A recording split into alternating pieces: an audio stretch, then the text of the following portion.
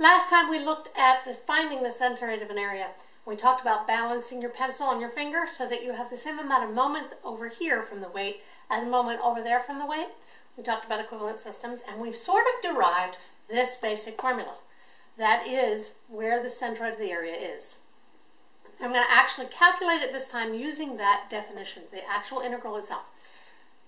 Specifically, all I want to do is find out what dA is and evaluate that integral. Here's my dA. This is like a Riemann sum kind of thing. I'm going to take a stripe of it.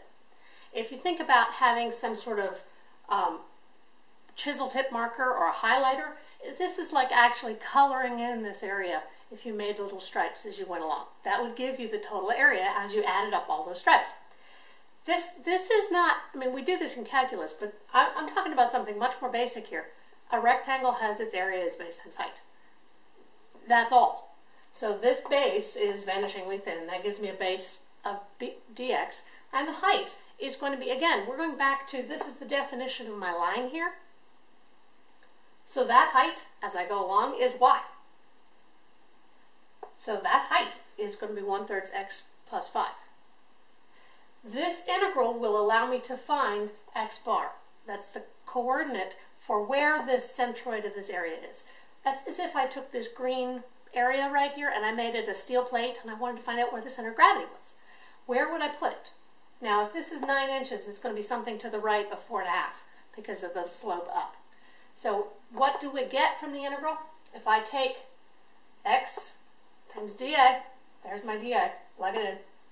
My limits of integration here are 0 to 9.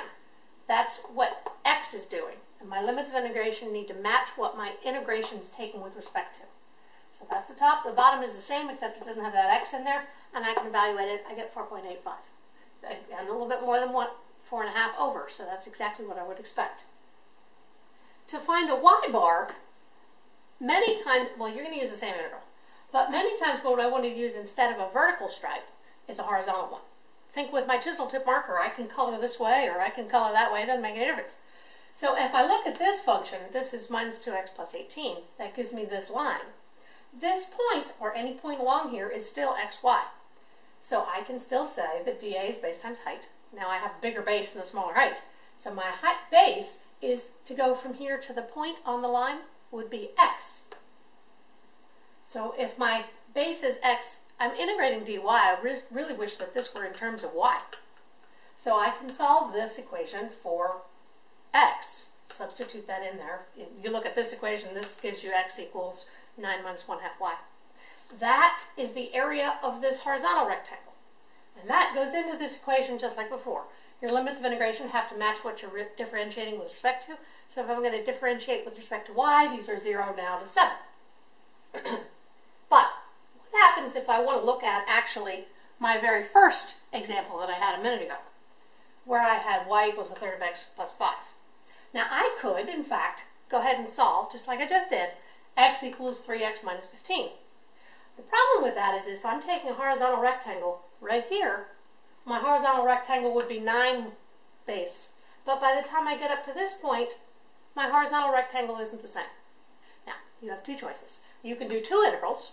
This one will go from 0 to 5, and then from 5 up to 8, with two different dAs, and you add them up.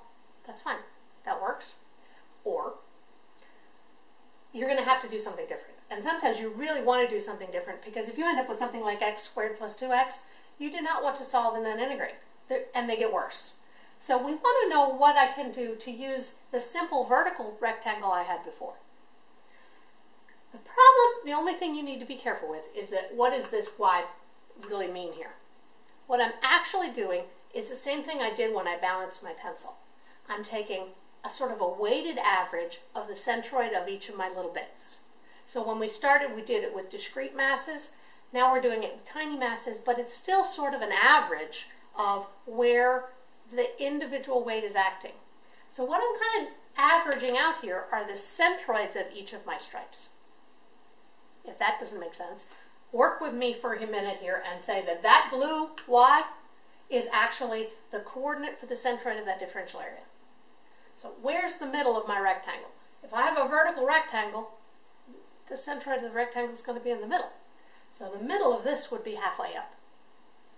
So when I actually use a vertical rectangle to find a y bar, what I need to do is integrate right here. This y, that blue y, needs to be the coordinate for the middle of this. The coordinate of that will not be all the way up at y, it'll be halfway up at y. So when you plug that in. Now, why did I not have to do it before? If you look at what happens on this one, this blue y that I had right here is the coordinate for the centroid of this differential area. Well, the y coordinate for that box is the same thing as this y. So it didn't make any difference. And if I look at the original one, the x coordinate right here for the middle of this box is just the same as that x. So the blue x here is the same as this black x. The blue y here is the same as this black y. But when I start talking about a vertical rectangle, a vertical DA, to find y bar, it is no longer the same. These two things aren't the same anymore. So that's when you have to be a little bit careful when you're going to use a different stripe than you would start with. It's often, however, just much easier. So here are my two integrals.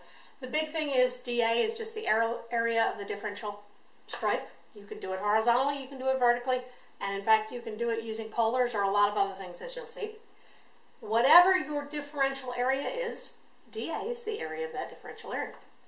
Your limits of integration have to match whatever you're going to differentiate with respect to.